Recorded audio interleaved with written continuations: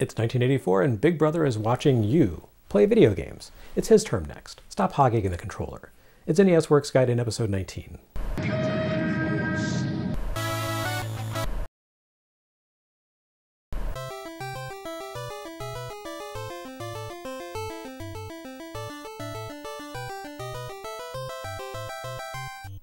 Now that we've completed our survey of Famicom and SG-1000 releases for 1983, we look ahead to the following year. From the time of the system's debut in July 1983, Sega eclipsed Nintendo's output with 21 games to Nintendo's 9, while Nintendo's releases offered superior audio and visual quality.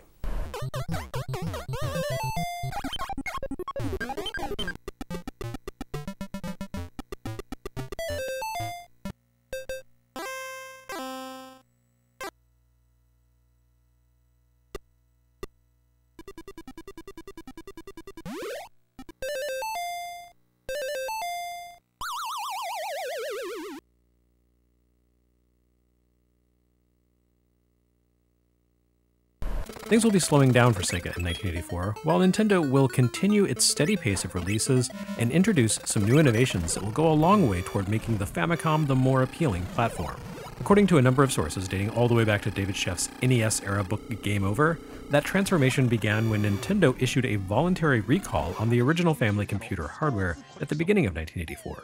While Nintendo explained the recall as an attempt to patch up a minor processor flaw that could cause games to become unstable under certain circumstances, the replacement process also gave Nintendo a chance to retire the soft, chiclet-like square buttons of the Famicom controller in favor of round, hard plastic buttons that offered a more responsive action.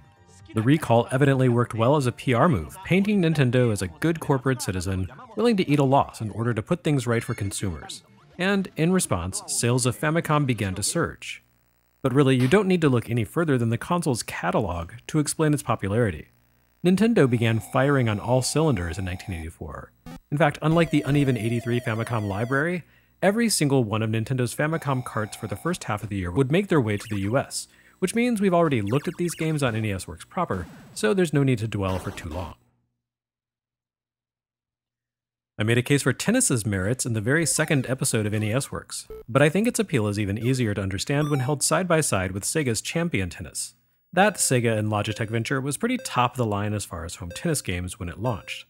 Then just a few months later, Nintendo debuted its own take on the sport and rendered it more or less obsolete.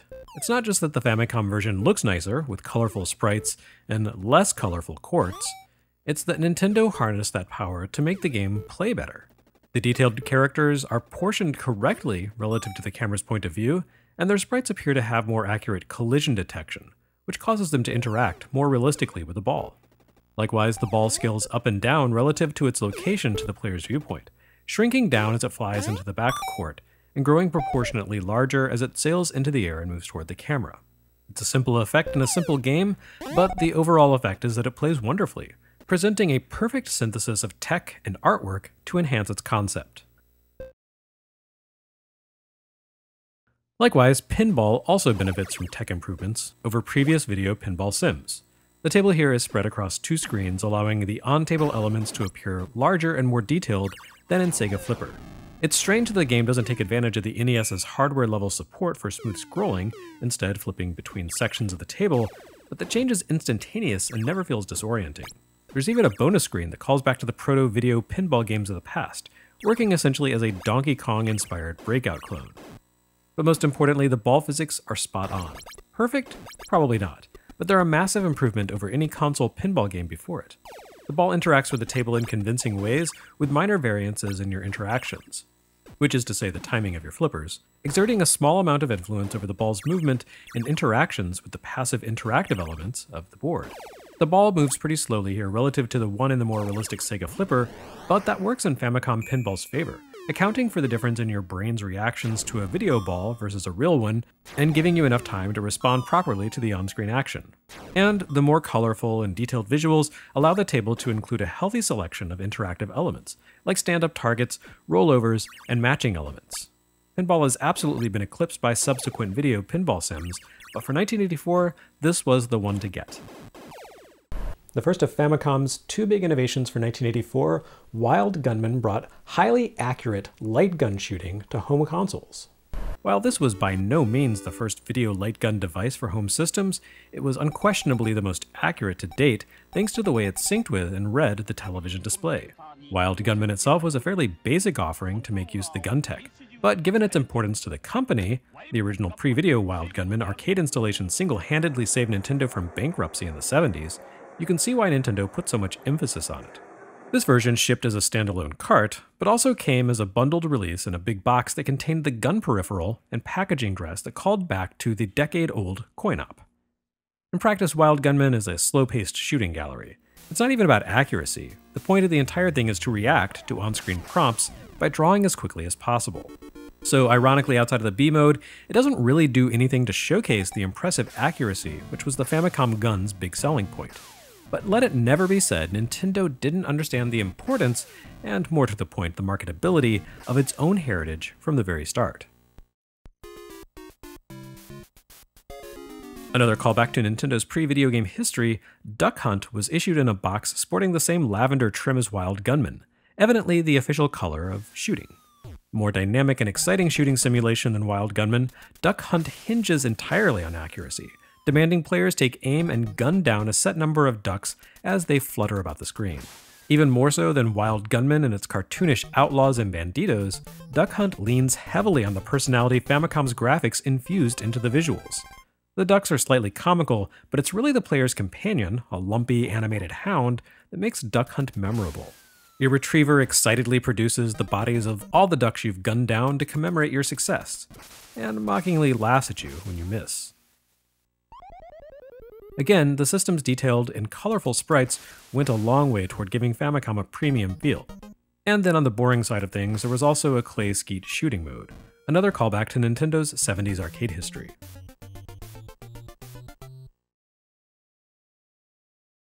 Like Pinball, Golf was co-developed by HAL Labs, and like that game, this Famicom release compared quite favorably to anything that had come before it, including the SG-1000's take on the sport. The interface absolutely is the difference. By turning Golf into a system of meters and targeting reticles, HAL and Nintendo abandoned the illusion of moving actively around the course and simply let Golf be a menu-based sim. Your manga-esque duffer avatar, possibly meant to be Mario, belies the seriousness of the simulation ticking away beneath the hood of this one.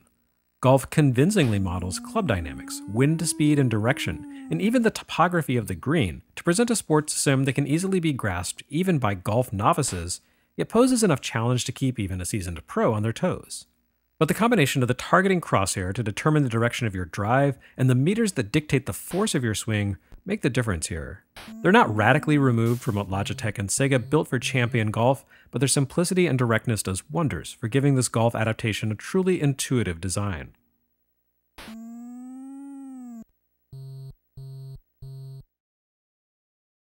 Hogan's Alley brings us to the third and final Nintendo-made light gun game for Famicom. Yep, that's it. There would be several more first-party light gun titles for NES through the years, but in Japan, this is as far as Nintendo took its support for the peripheral. As much as we consider the American equivalent, the Zapper, an iconic part of Nintendo NES history, in Japan, this thing was barely even more valuable than Rob. Ultimately, the Famicom gun would see a total of six licensed releases, a pittance, compared to the 14 published under license for NES. Despite Nintendo's legacy of light gun creations throughout the 1970s in Japanese homes and arcades, when it came to Famicom, the domestic audience met the gun with a resounding shrug. Hogan's Alley is unique among this trio for not, to my knowledge, having been based on an existing Nintendo toy or installation. Instead, Hogan's Alley places you in a virtual shooting gallery where you must gun down criminals and try not to kill innocent civilians. A secondary mode takes you through a more elaborate gallery in which you move along a path before stopping at key points. And a third challenges you to keep a series of tin cans in the air by shooting at them. It's a decent enough game, but clearly not enough to set afire the hearts of players in Japan. I guess maybe it's difficult for them to relate to trigger-happy American cops when their police are generally mostly there to give directions and rescue kittens from telephone poles. And finally, we end the Nintendo-only era of Famicom with Donkey Kong 3, released just a week shy of Famicom's first birthday. An arcade conversion of the least loved Donkey Kong creation outside of Donkey Kong Jr. Math, Donkey Kong 3 fares reasonably well on cartridge. Of course, the action here does feel slightly unavoidably compressed, since this is a vertical shooter that's been forced onto a horizontal screen. But as with the original Donkey Kong, the vertical compression is quite marginal and doesn't noticeably impact play. As in arcades, Mario is nowhere to be found here, off busily kicking sewer turtles. So Donkey Kong instead has to settle for harassing a gardener named Stanley. Kong himself hangs at the top of the screen while players use safe, health-promoting DDT to fend off a swarm of insects who swoop down, murderously plundering crops from Stanley's greenhouse. It's more a shooter than a platformer, despite the presence of platforms, and taken on its own merits holds up as an enjoyable game. The Donkey Kong sequel is a little weird, though certainly not off-putting enough to account for Kong disappearing from the Nintendo lineup for literally a decade. There would be just a couple of weeks shy of exactly 10 years between Donkey Kong 3 on Famicom and Donkey Kong for Game Boy. Then again, Nintendo didn't have to pimp out Donkey Kong quite as vigorously as they might have, because just a few weeks after Donkey Kong 3's release, something vital happened for Famicom that would ensure its continued existence for more than a decade to come. On July 28th, Hudson Soft published the game Nuts and Milk. Note that I said Hudson. This was a third-party release for Famicom, published not by Nintendo but by a different company altogether. By now, a handful of games developed by non-Nintendo creators had made their way to Famicom, HAL Labs' work on golf being the highest profile, and Sega had published something like a dozen different externally developed games on SG-1000. However, Sega published everything for its system under its own label, a process they would uphold in Japan with just a couple of exceptions until the 16-bit Mega Drive launched. This gave Sega tremendous control over their market, but it also appears to have had a chilling effect on publishing partnerships. By allowing external developers to produce, ship, and sell their own Famicom projects, Nintendo created a more profitable and more inviting environment for other creators. Of course, Nintendo would ultimately walk back this generosity to a certain degree once Famicom took off, building security measures into the Western NES console and the Famicom disk system that required third parties to work through an official, first-party manufacturing pipeline. But would Famicom ever have taken off had Nintendo not effectively taken this laissez-faire approach to third parties at the beginning? Of course, Nintendo needed only look overseas to the Atari 2600 market to see the ultimate endpoint of unregulated third-party publishing. But who could have predicted that the Famicom, a system that launched with hardware defects and lagged far behind the competition's output for the first year of its life, would ultimately nearly double the 2600's install base around the world? And it's not as though Nintendo's allies were just anyone. Famicom's externally published releases in 1984 came from reliable studios known for quality. PC gaming powerhouse Hudson, and arcade megalith Namco. Hudson was a close friend to Nintendo by this point. Shortly before Nuts and Milk shipped, Nintendo published their first non-game utility for Famicom in the form of Famicom Basic. Famicom Basic lent an air of truth to the name Family Computer, a keyboard add-on that paired with a cartridge capable of running a specialized version of RAM. This nudged Famicom a little closer to the likes of Sega's SC3000, the MSX, and the Coleco Atom. While Famicom would never be a full-fledged computer, Famicom Basic allowed many aspiring game developers to cut their teeth. And they could save their creations with an add-on tape cassette device, the Famicom Data Recorder, which prefigured the Famicom disk system. As for where Hudson fits into all of this, well, Hudson produced the Famicom Basic software package.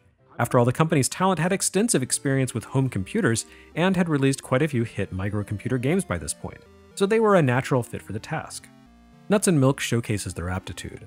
Originally released on multiple computer platforms throughout 1983 and early 84, Nuts and Milk was a top-down maze action game in which players, controlling a little critter named Milk, needed to reach his girlfriend, Yogurt, while avoiding a wandering menace named Nuts.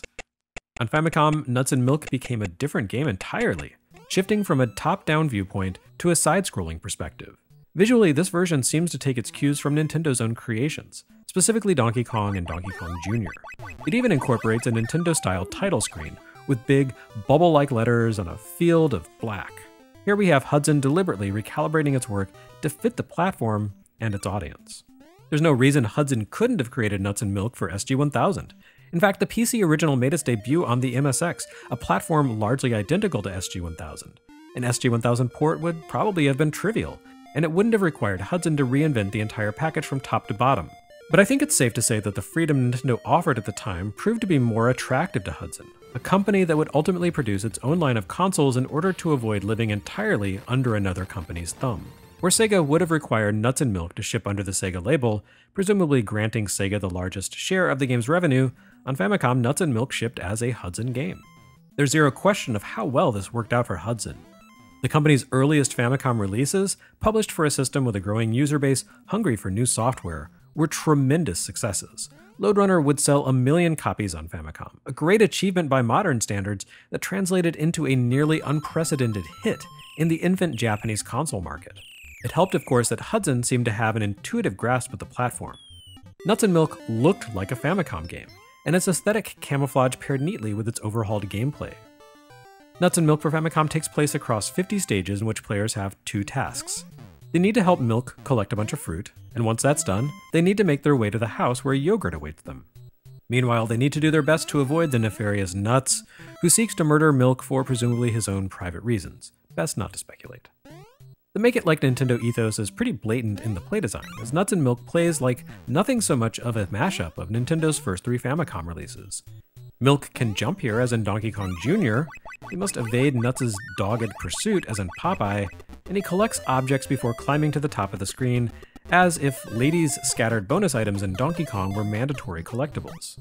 This makes it pretty different from the PC version, where Milk couldn't jump, and the jumping and falling mechanics come with the limitations reminiscent of early Mario.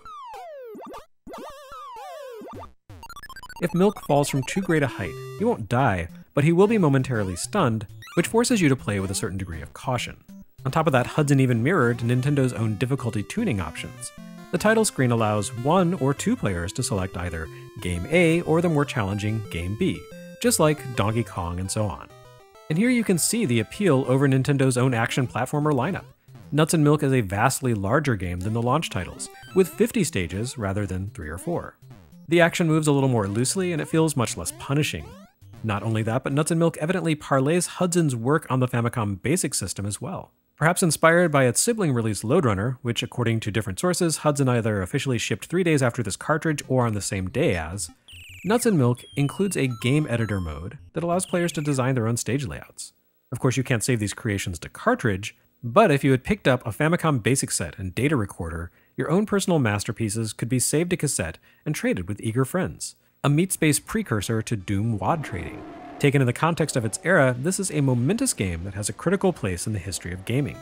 Not only did it represent the Famicom's first real step toward becoming more than just a machine for Nintendo games, its design and tech hooks demonstrate just what third parties could bring to the platform. And even now, Nuts and Milk remains a pretty fun little puzzle platformer.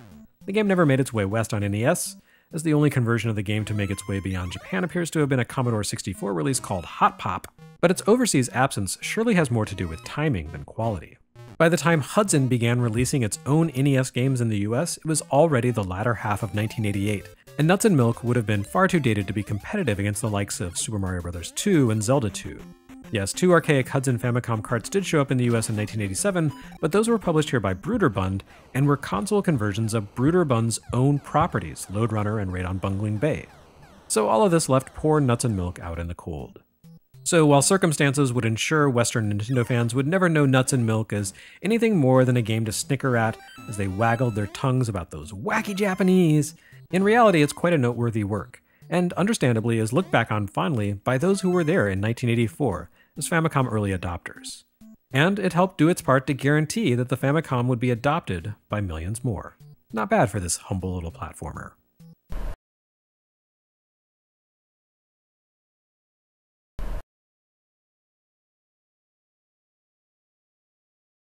Next time on NES Works Gaiden, 3 more for 84.